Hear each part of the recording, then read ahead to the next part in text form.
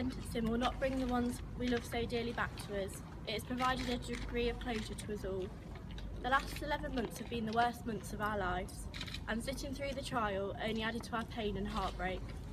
But we will now try to move on as best as we can together, never forgetting those we love so much, who we will always think about with every passing day. The support we've received from our family, friends, communities and Leicestershire Police have helped us to get through the toughest of years.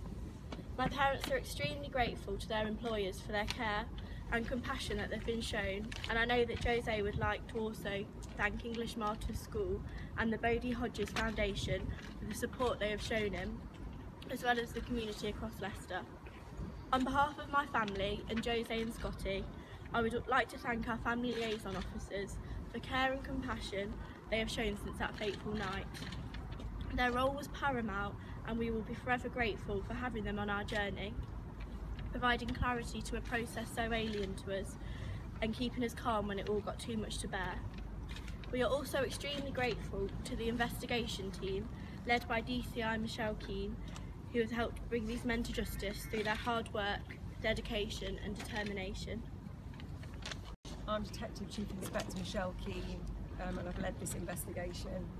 I've never dealt with an incident that has caused so much devastation, both to families who've lost their loved ones, but also to members of the wider community.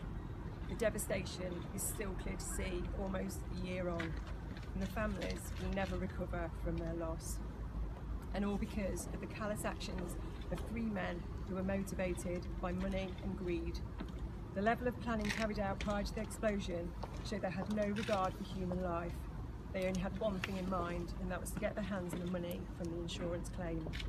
Today marks the end of a long and complex investigation and will provide, I hope, some closure to the families whose strength, resolve and dignity throughout the last year has been nothing short of remarkable. The lengthy sentences handed down today are not only reflective of the hideous crimes carried out by the defendants, but also testament to the dedication and professionalism of all of those involved in bringing this case to trial. I would like to take this opportunity to publicly thank all of those involved in bringing the case to trial and for the support offered by the wider community.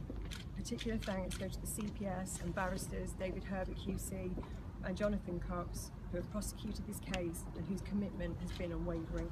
Without the hard work of everyone involved, we would not be here today.